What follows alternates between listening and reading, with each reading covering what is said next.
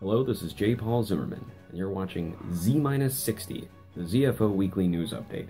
We've got quite a lot on our plate today, from toys to television and maybe even some social commentary. But first, John, show us the pops.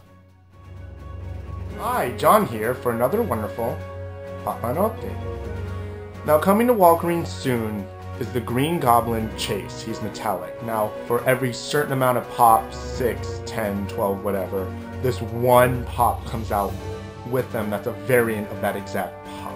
There's no release date on him, it just says coming soon. That typically means about a month or so. Head to Walgreens, ask, look if you really want him. Now, Walmart is also getting an exclusive, not a chase, but it's the unmasked Kylo Ren.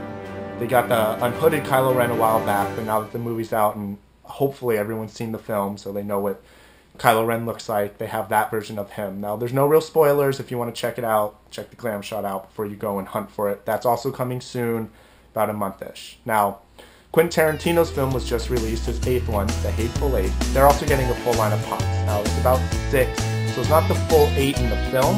However, it's some of the major characters, Kurt Russell and such. That's coming in February. But that's all the time we have for today, so this is John, signing out. Thank you, John. Well, everybody, before you run out and buy all those new pops, you're going to want to stick around for the latest television news from co-producer Bradley Pierce. Hey everybody, Bradley Pierce here with your Z-60 weekly update. Today we are talking about a brand new sci-fi show that is scheduled for Spike TV's release January of 2017. It's called Red Mars, and it's based on the Kim Stanley Robinson trilogy that also includes the books Green Mars and Blue Mars. Now, what's great about this is it covers the variety of social issues, just like Game of Thrones did, everything from psychology to religion, everything else as Mars is being colonized. It also looks like it could be awesome because it's got Vince Geraghtis, who is the producer of Game of Thrones, attached to this as the executive producer, and for better or worse, it has Babylon 5's creator, J. Michael Straczynski, leading the writing team. It looks awesome, and it could do for sci-fi what Game of Thrones did for fantasy and make it popular with everybody again. Thanks for watching. We'll see you next week. Cheers. Thanks, Bradley. I should be almost nearly done binging all the TV shows I'm currently working on by January 2017, so I'll be sure to check that out.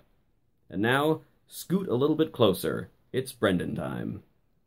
Hey Z-60, this is Brendan McKay, and this is your sci-fi fantasy news.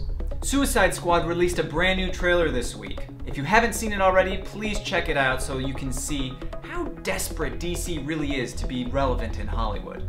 Also, they use America's most beloved song, Bohemian Rhapsody, which is pretty exciting and it makes me want to see the movie. Whatever.